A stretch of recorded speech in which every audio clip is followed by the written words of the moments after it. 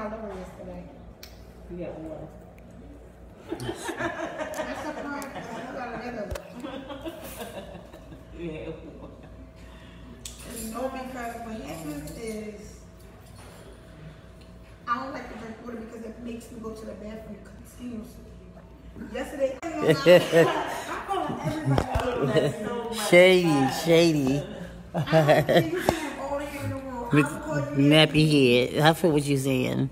I don't want to call you nothing. I feel what you said. So, nappy head just suits everybody. You say you just call them straight up nappy. But I'm just saying, I don't want to walk back. You look call me nappy head. I don't have no nappy. Yeah, I don't got no bed. So is it possible that I could be here less than like 30 days, you think? Like, is it possible? I gotta talk to the council. Cause the only problem I had, I would drink a sip of wine. Like, I only had maybe once a month I would take a sip of wine. What got you here? Because my sister set me up. My sister sent in a video, recorded me secretly, and then she chopped it up and edited it, and then sent it to the parole officer. So my parole agent saw the video, and that's why I'm here now. Yeah, no, it's okay. It's okay. It's okay. It's. Well, you can do 30 or Yeah. the minimum is 30. 30 days. The maximum is 90. Because I don't have no problem with drugs, alcohol. I swear to God, I don't. Well, that's Miss Branch, the one that you was talking to. Okay. Who can help you more than. Okay, and I have a good job and everything. Everything was just going so smoothly for me until my sister did this craziness to me. It was just didn't make any. She's jealous of me. She's always been jealous of me. Because I get better men than her, and, I take very good care of myself, and she's a woman, and I'm trans, and she's just always been one of, civil rivalries I've always had ever since we were young, but I thought that was foul the way that she did this.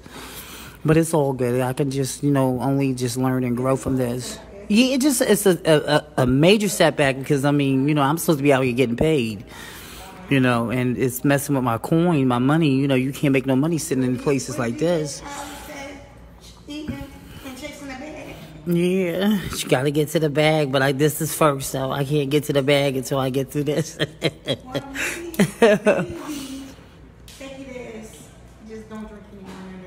Yeah, but see, I never had a problem with it, but it's just the way that.